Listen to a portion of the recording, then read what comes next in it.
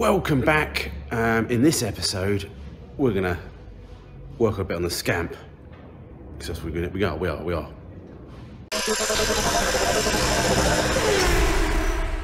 Yes, I know everyone's waiting for the Frank video. That's in progress still, but I've got to do some odd jobs on this. I'm spending 70% of the time on Frank, 30% time on all the other projects to try and keep things moving forward at some point. Because again, I don't know how long I'm gonna have this unit. I need to get these things sorted. So one, we need to get all the crap off because it just turns into a big bench when you've got a car laying around. I'm sure everybody else suffers for that as well sometimes. Where were we? I actually started, and I didn't film it, playing with a fuel tank, I think, and I've actually nearly made a fuel tank. If you've seen some of my pictures online, I'll try and show the fuel tank at the end of this video being fitted. Also, I wanted knobbly tyres, the look I'm going to go for, and then when it gets repainted.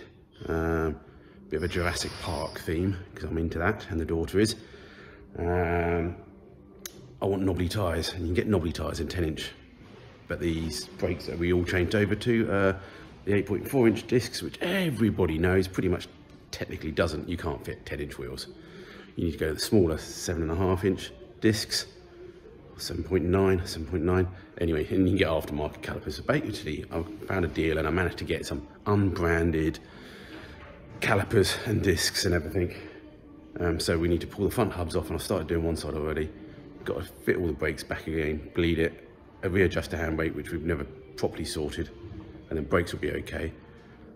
And then we've got some welding to do as well, which we started cutting out. Do you remember we lifted out?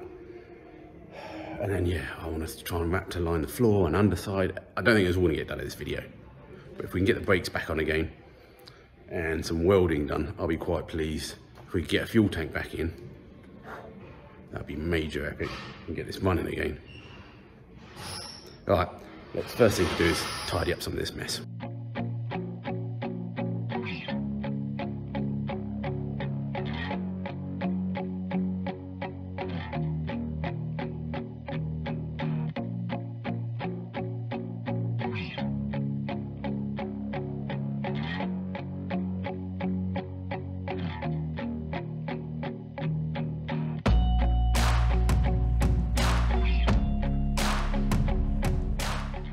Alright, plenty of other videos online if you want to check out how all these brakes work, converting them from, basically what you're trying to do is you're trying to convert from 12-inch wheels to 10-inch wheels. 10-inch wheels are a lot smaller, so obviously they don't fit over the brakes and the calipers of your standard 8.4-inch discs and standard later mini calipers like we got here. So basically you can get a kit, you get all the main mini places sell them. All different makes, so these are smaller calipers, but they bolt onto the 8.4-inch hubs, so you don't have to look for the old Mini Cooper S hubs or anything like that. You then convert over to the smaller discs, obviously, because you can't fit the bigger discs, which that's the original ones, where you've got the drive flange that bolts to the disc like that, and then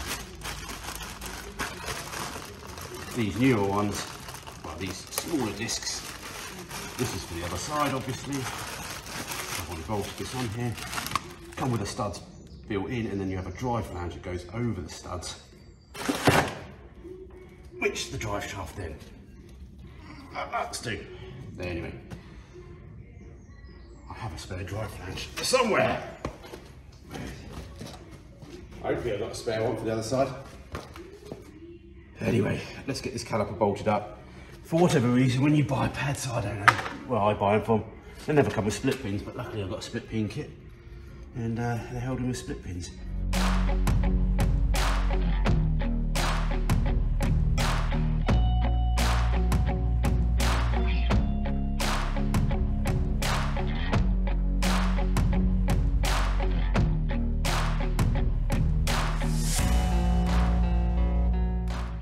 Okay, that's on there.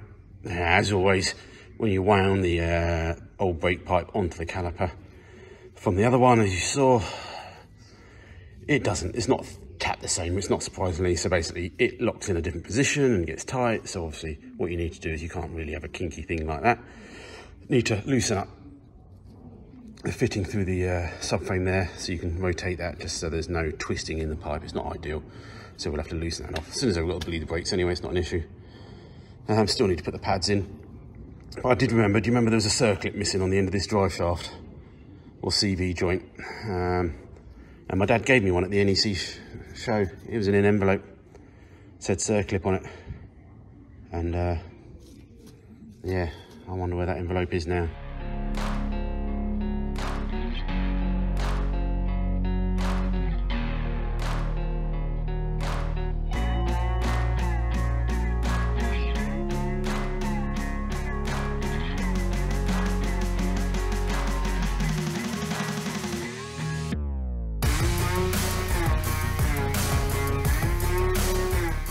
Okay, that side done, clips in. I bled it a little bit by just leaving the bleed nipple open, and gravity or whatever does its work. But we'll leave it off the ground this side, we'll get an axle stand the other side, get the wheel off the other side, get the other brakes all on, then we can give it another good bleed. That's the idea. Then I just need 10-inch wheels, which I have got somebody that's got me some reserve, so nothing too special, but it will fit with the look once they're painted. Then we need to get down to vintage tyres as well to get some tyres fitted.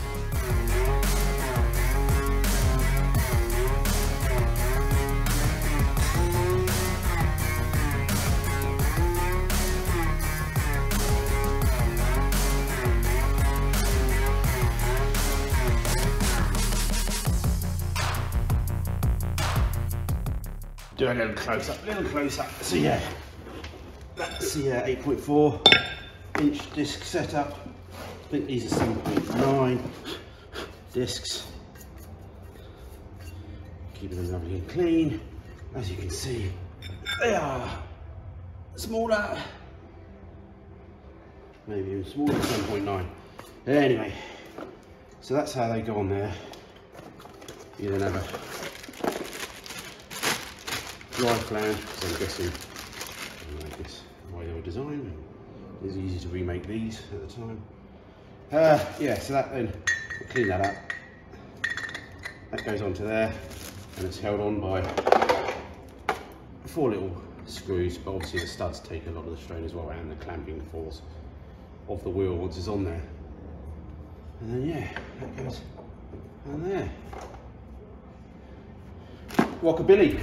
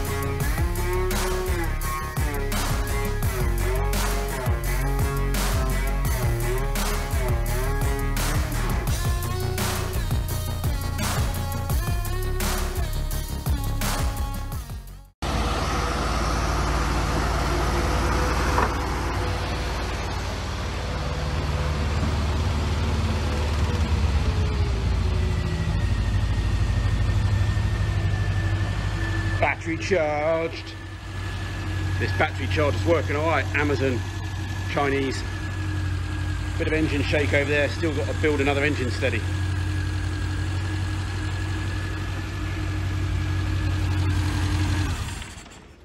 I don't know how many times we have to redo these brakes, but it seems to be a lot. I still need to just twist that pipe a little bit. I've got to get to the nut because it's very tight. That side, which means mostly getting the battery box out. So I've tweaked it a little bit. It'll be fine for now for bleeding. Come back. Got new shocks to fit, but I also want to stone chip all the underside and map to that at some point as well. So let's see what's next on the list of jobs. Yeah, split pins to go through the hub nuts as well, but we'll wait till it's on the wheels and then we can tighten them up and torque them up correctly. Yeah, I should have used a new copper washer on the fitting, but we'll see if it leaks. It's only just been on there. Anyway. Put a new one on if you're going to do it, don't copy me. Welcome back. I think it's been about 2 weeks since that little bit that you just saw. 2.5 weeks. Sometimes you just can't get your head into gear. Do apologise for the noise again. Paint shop guy's next door. Fair enough, he's working. It's Sunday. You gotta earn a dingo dollar, haven't you? So yeah, I might have to overdub this, man. So let me know if you need that. So I've been working on a few little bits back home. I've got my first version of the alley fuel tank to try in there and drive on the lines and everything, see what's going on there. We've got a welder that I got sent that I need to weld some of the scamp on, but also try and see and review it. So it might sound like a bit like a review in that section. That's because it's going to be used, that video footage, Madison will add that to another video later, which is just a review of the welder. Yeah, we've got about an hour and a half. We'll try and see what we can get done. There's Frank sitting there, yes, but my mind's a mess at the moment. I'd need to be focused to be in the right frame of mind, so we are going to do that. Maybe next week. But anyway, I still want to get this on, so I've got an event in August I want to try and take this to. I can trailer it there even if it runs, but it'd be nice to actually get it looking a bit smarter. There it does. Anyway. Alright, let's see if this sounding noise you can hear from next door bothers anyone. Okay, I can. The sound is going next door, so let me get round and show you what I've done. Oh god, if you can hear me, Mass, and we'll overdub this or something. So, my first attempt at a fuel tank. Don't zoom in, the world's a crap. But I've done it a few times and there seems to be no leaks at the moment. We've still got to add a little vent yet somewhere. I've got one on order. I've printed up some TPU rubber, slightly rubber, they're flexible, plasticky stuff. Tabs to go on there. I've just noticed that I've mounted this one too high because this is what happens when you make stuff and don't measure properly and you're making it not near the car. And then I've also just seen that this fitting is quite close. Obviously the old seatbelt used to mount here, but we're going to move that. Not quite sure where we're going to put the seatbelt yet. And now putting that tab on. But anyway, that goes in there. That's looking quite cool. I'm going to DA it all off, and I'm going to try and matte align it to match the floor when we wrap to the floor as well. That's the plan. So that covers up my welds. We're going to have a mirror image of one over there. Hopefully with slightly better welding. I learned quite a lot welding this one up. Ordered ourselves fuel filter. Going to mount this in the middle because I think that'd be cool to mount it in the middle, because then it could be a filter for both tanks. So that's why we've got a T there. I've 3D printed up a little mount. Hold that there, countersunk those, so basically we'll put some roof nuts through the floor. I'm hoping that can get screwed to the floor. That'll be over there. We've got this fuel pipe now, which will go onto here.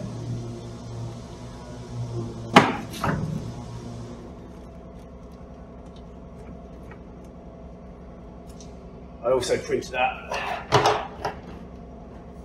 some little spaces that will go through those, so it doesn't actually clamp completely to the floor. You know, it crushes it a little bit, but anyway, that's the idea. Also printed up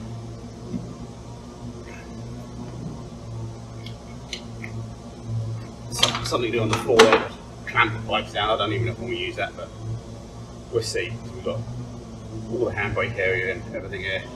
I've designed up some new seat mounts, but I haven't even tried to cut them yet. So yeah, let's see if we can play about with this pipe work. I've got some other bits as well, turned up, some other fittings, and I've got just a bar connector that goes on that, well, I'll just go join up to the carburetor eventually. Be nice to go all the way there, but anyway. Let's time lapse it and try.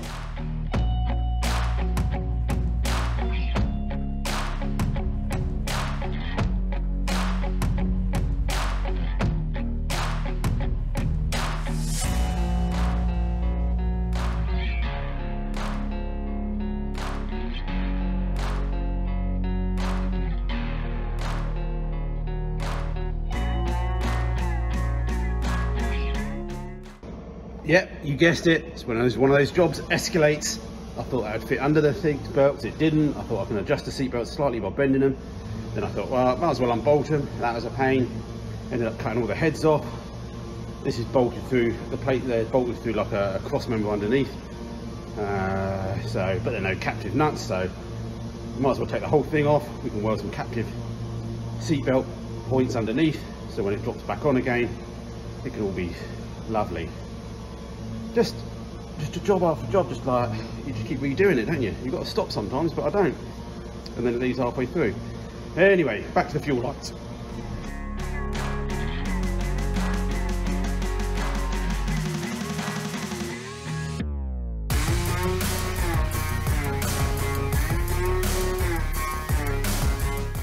All these jobs are taking way longer than I expected. Just made up this pipe, haven't even bought the tank in yet. I was expecting to do some welding as well, haven't even done that yet. My multicoloured fittings are everywhere, but hey, with a max power can't go wrong, can you?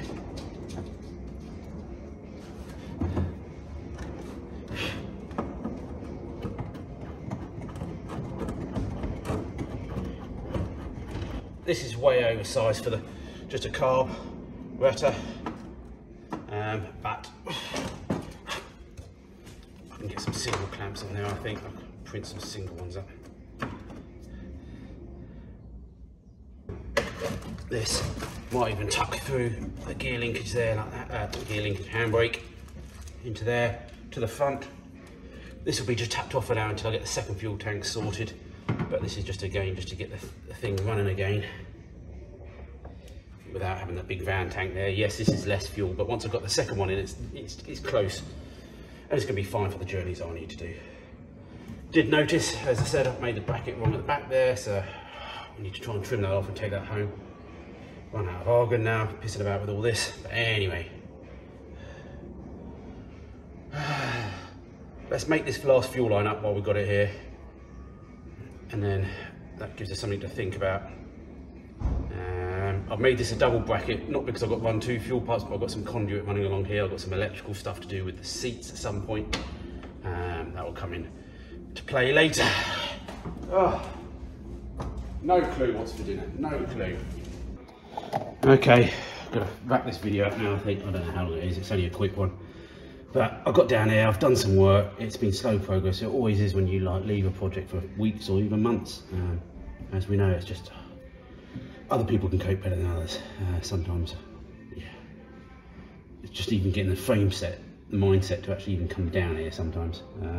But anyway, got the fuel filter fitted, fuel line extended out to the front here. Not done anything to the front yet. It's just a case of running it up now to the carb and putting one more fitting on, which we've got over here, and that'll just join up to the existing rubber pipe, a little short piece for the moment, or to the fuel pump, I expect it, isn't it? It's a mechanical fuel pump. On these, I need to modify that tank, take that back, move that bracket down. It's the benefit of aluminium, you can cut it off and redo it, as I found out a few times. And yeah, I don't think the seat will get in the way there. There's the seats there. That'll be good. We can always put some conduit or something more protection on there. We'll just have to see how it goes. No fuel level gauge, but you need to be looking through the top, don't you? All right. Lighting in this place is awful. Anyway, thanks for all the support. If you could hit the like button and the subscribe button, that would really help. Leave a comment, let me know what you're having for dinner, because again, always helps the algorithm. Google want to know what you've had for dinner. Don't they, Madison? Yeah, no clue for tonight, absolutely no clue. We had a KFC last night, so does that count? I'll let you know that. We've got down here, done an hour's progress. I've got half an hour and a little bit. I need to just do some filming of this welder. I was going to try and do it on the Scamp, but I've not got time. I just need to try, see if I can get it even plumbed in. We need to kick our ass and get down here more in the evenings while it's still a bit light, and just at least once it starts raining, it's even worse, isn't it, to try and get down. So yeah, we'll try and get down in the evenings to at least get all the floor cleared. The other option is I've got it drivable. I can get it insured and MOT'd. I said old car, so I don't even need to, I don't think. Because I've got to sort out the tax because it's not still registered as a historic, and it should be, so that's fine. Get that done. then get it back to the single gauge at home where I can actually do the painting and the compressor, because I haven't got a compressor down here yet. I need to bring it down, but it's a big compressor and I can't be arsed.